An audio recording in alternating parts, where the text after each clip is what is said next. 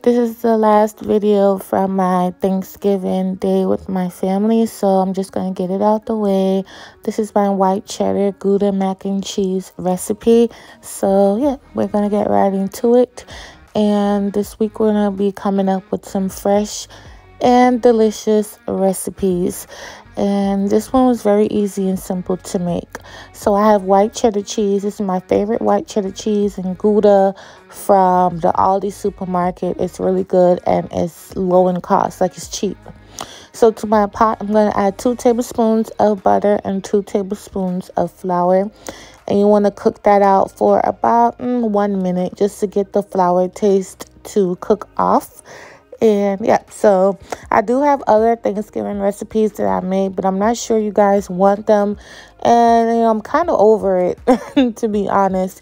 I toss recipes and videos all the time, but this time for sure I'm not going to upload all those videos because it's just not worth it to me, my opinion.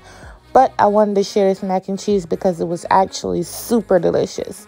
So now I'm going to add the entire can of carnation milk.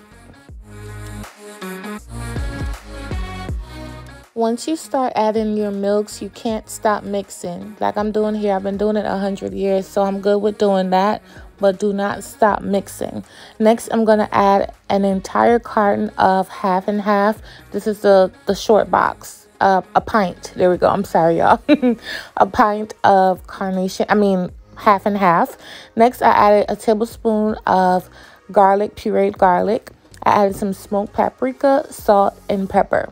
And that's it. But you can season this however you want to. Remember, all ingredient measurements will be in my description box. So make sure you check that out. And, make this mac and cheese. So now I'm adding all my shredded cheese. I added a block of the white cheddar, half the block of the Gouda, and half the package of the mozzarella. And you want to mix this in. Your stove should be off at this point because you don't want to cook the cheese. You're just melting cheese. And you want to keep mixing, It's going to melt. Don't worry. I know it looks crazy as hell, but it's going to melt. There we go. And then I'm going to add the noodles and I'll show you guys what's next.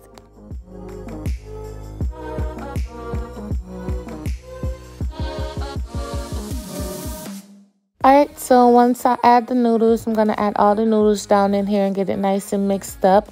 Now, I wasn't able to get, me cutting into it because, again, I was cooking for family and I had to wait. And when you're having fun and this, that, and the third, you forget, But the same thing you're looking at right here is the same thing you're going to get once you cut into it because all we're doing is adding melting cheese in the oven. So this right here is what's in the inside. Okay, I just want to make that clear. This is what's in the inside because all we're doing is melting cheese. The macaroni and cheese is already cooked. But look how cheesy and delicious this looks. So I mixed up some more white cheddar, the rest of the Gouda, some more mozzarella, and I placed it all over top. And I'm just going to pop it in the oven, and I'll for sure show you guys what that looks like in just a second.